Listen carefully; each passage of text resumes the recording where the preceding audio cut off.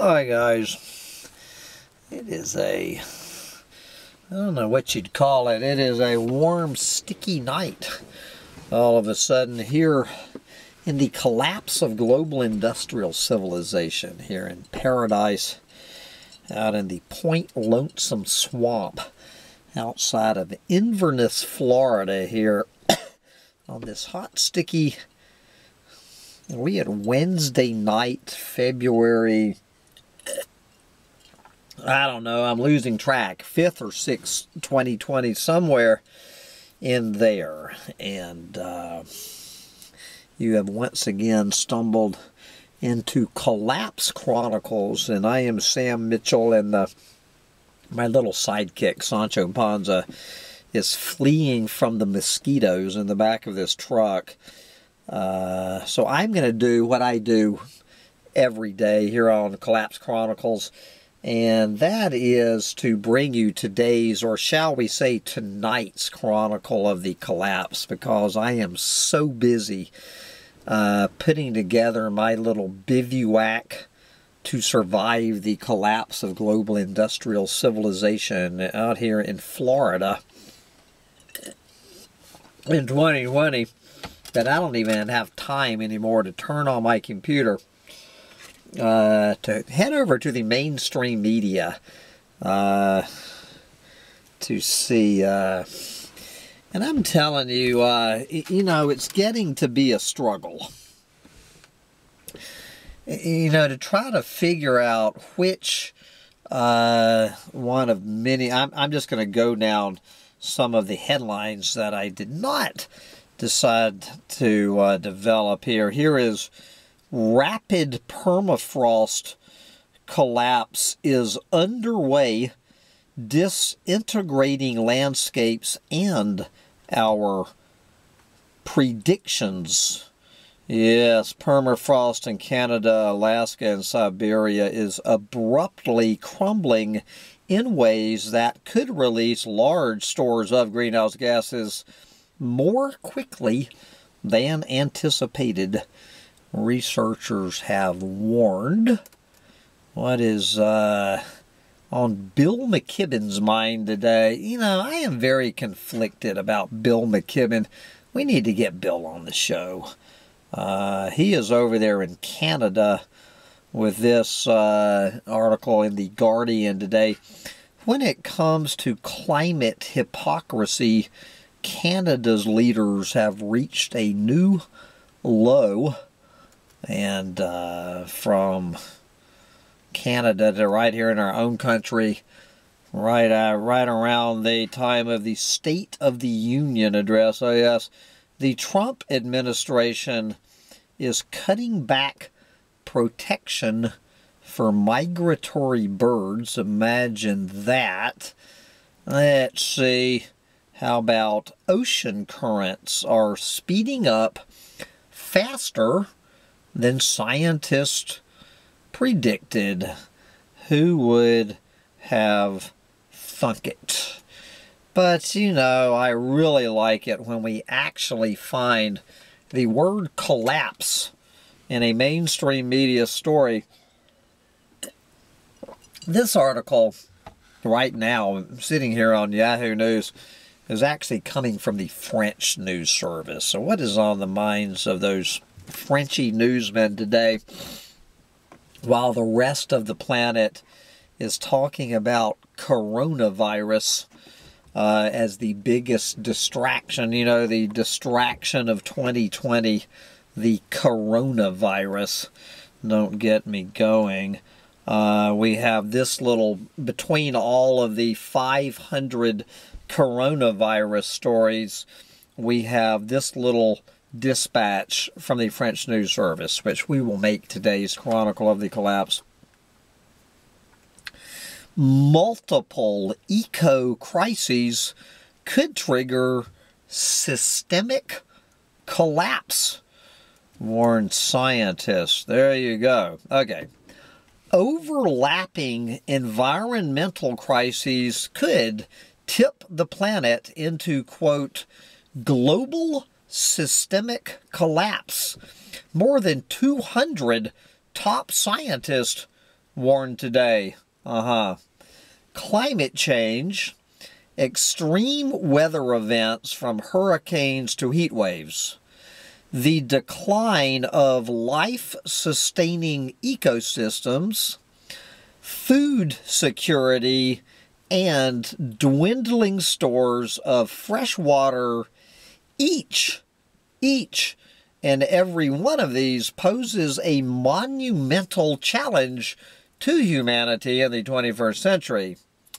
Out of 30 global scale risks, okay, I guess there were originally 30 global scale risks, these 5 topped the list, both in terms of likelihood and impact, according to scientists surveyed by Future Earth.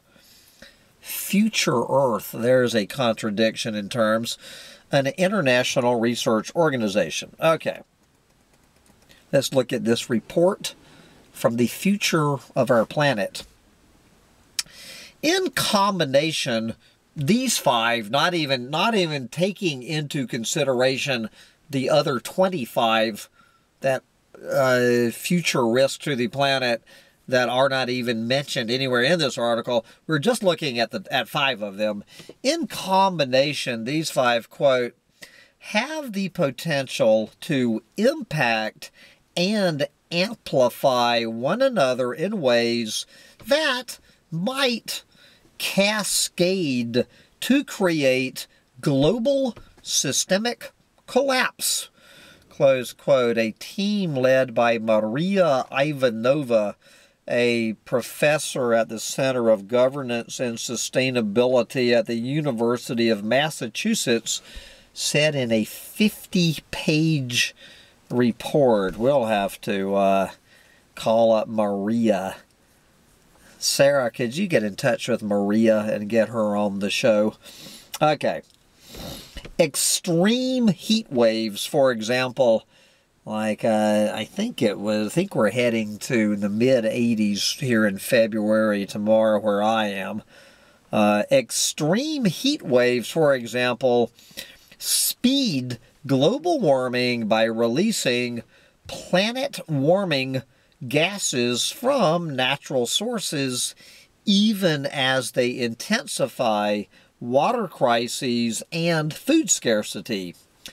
Biodiversity loss, meanwhile, weakens the capacity of natural and agricultural systems to cope with climate extremes, also putting our food supplies at risk.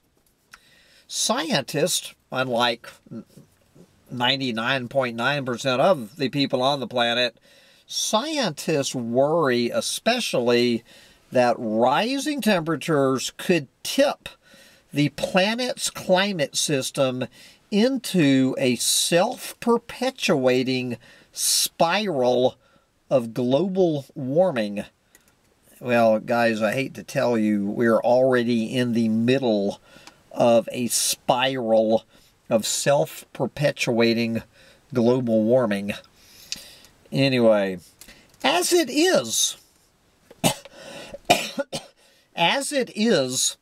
humans are struggling, so far unsuccessfully, to cap both carbon dioxide and methane emissions, mostly from burning fossil fuels. I never have thought that humanity is struggling so far unsuccessfully to cap CO2 and methane emissions from burning fossil fuels. Wow. If at the same time a warming Earth also begins to emit large amounts of these gases from, say, thawing permafrost, such efforts could be overwhelmed. Yes, what was that we were just saying? Rapid permafrost collapse is underway now, disintegrating landscapes and our predictions. How about that? Okay.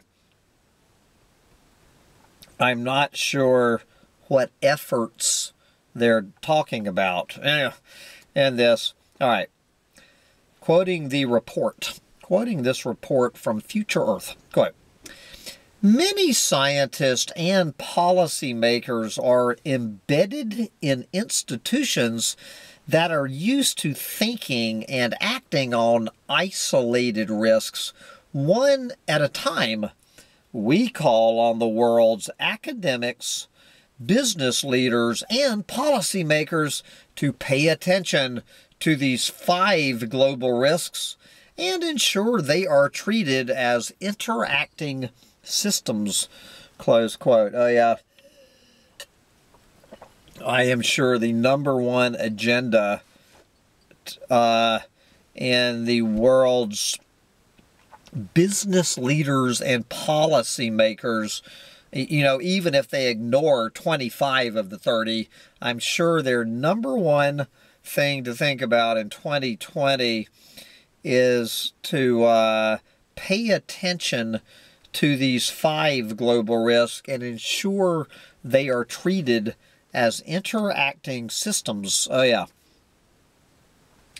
Nearly 1,000 decision makers and top CEOs highlighted the same threats in a similar survey last month ahead of the World Economic Forum meeting in Davos, Switzerland. This is Amy Luers, Executive Director of Future Earth. Quote, 2020 is a critical time to look at these issues. Our actions in the next decade will determine our collective future. Close quote. All right. But of course, we have the United Nations meeting in China coming to the rescue. Yes, the UN meeting in China to talk about saving the planet. If I had to think of a more, you know, guys, just if you lose your sick, twisted, dark, acerbic sense of humor here from this point forward, you're in for a rougher ride than the rest of us. The United Nations meeting in China in the year 2020 to figure out a way to save the planet is like, I don't know, Sancho Panza figuring out a way to save the chipmunks. All you can do is laugh. All right.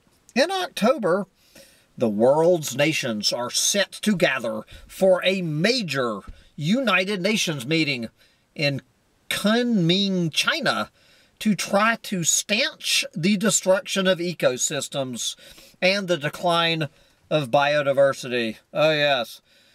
Scientists do agree that the Earth is at the outset of a mass extinction event. No, scientists agree, at least privately, that the Earth is in the middle of a mass extinction event. There's nothing outset about it. We are in the middle of it.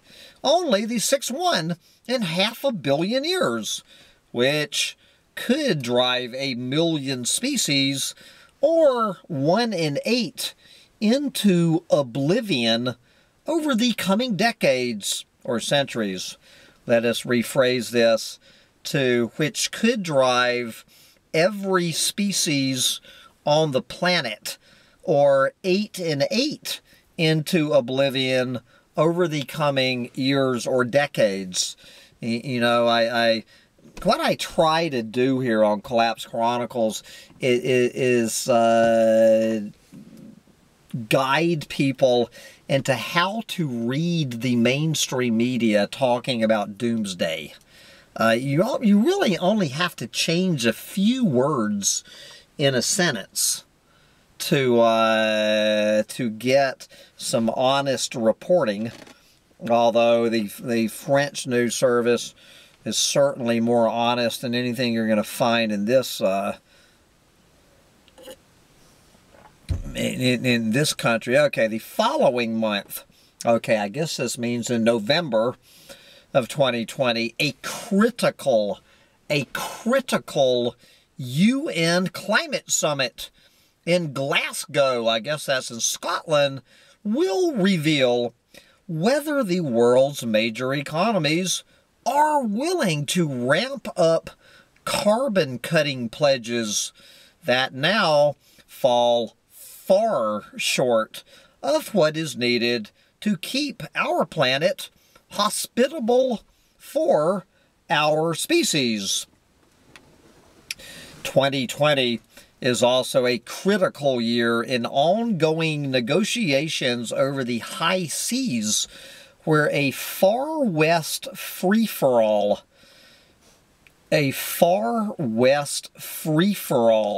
has led to overfishing and unrestrained resource extraction. Yes, and of course this is now going to include deep sea mining in the high seas. Some scientists have begun to look at the likelihood and impacts of these cascading environmental crises. And again, we're not even mentioning the other 25 on the list. Recent research has shown, for example, that some parts of the world may soon be coping with up to 6 extreme weather events at once, ranging from heat waves and wildfires to diluvian rains. I love that word, diluvian rains, and deadly storm surges. This is Eric Franklin, a researcher at the University of Hawaii's Institute of Marine Biology. Okay, quote, "Human society will be faced with the devastating combined impacts of multiple interacting climate hazards. They are happening now and will continue to get worse." Close quote. That is true, back to the French news service. That is true, meaning they are happening now and will continue to get worse. That is true even in optimistic emissions reduction scenarios. If, for example, humanity does cap global warming at 2 degrees Celsius, yeah, right, above pre-industrial levels, which is an absolute joke, New York City will likely face one major climate hazard every year on average by 2100. And don't forget the 2015 Paris Climate Treaty. Is anybody still quoting the 2015 Paris Climate Treaty? Calls for holding that rise in temperature to well below 2 degrees C. If, however, carbon pollution continues unabated, the Big Apple could be hit by up to 4 such calamities at one time, including extreme rain, sea level rise, and storm surges. And in all such scenarios, tropical coastal areas suffer the most. And there you go. That was a pretty good State of the Planet address for 2020. I guess Donald Trump never mentioned climate change in the middle of his State of the Union address last night while he was giving the Presidential Medal of Honor to Rush Limbaugh. And we wonder why the planet is collapsing. Anyway, guys, if you like who was it? The Future Earth. Is that the name of this group? We gotta get someone from Future Earth on the Future Earth. If you liked what Future Earth had to tell you about your future, and of course your children and grandchildren's future, please take a few seconds to thumb up today's Chronicle of the Collapse. If you did not appreciate what 200 scientists had to tell you, then take a few seconds to downvote Future Earth. And while you're over here, please subscribe to Collapse Chronicles for more of this cheery news. And meanwhile, get out there and enjoy this planet while you still can, is the bottom line. Bye, guys.